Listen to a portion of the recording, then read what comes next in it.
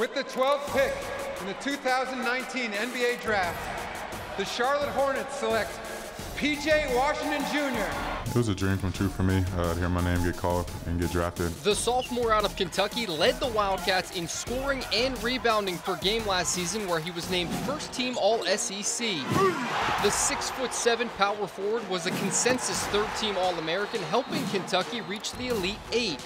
UK's first consensus All-American since Malik Monk, Buzz City's first-round pick 2 years ago. We felt that he can clearly be the best player to be the best NBA player, in this franchise, in this league. With the 36th pick in the 2019 NBA Draft, the Charlotte Hornets select Cody Martin.